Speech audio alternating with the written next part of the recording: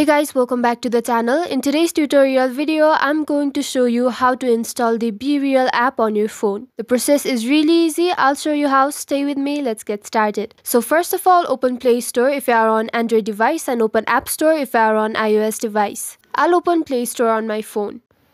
This is the homepage of Play Store. Now on the homepage, you'll have to tap on the search bar at the top of the screen. And on the search bar, simply type BeReal and press search.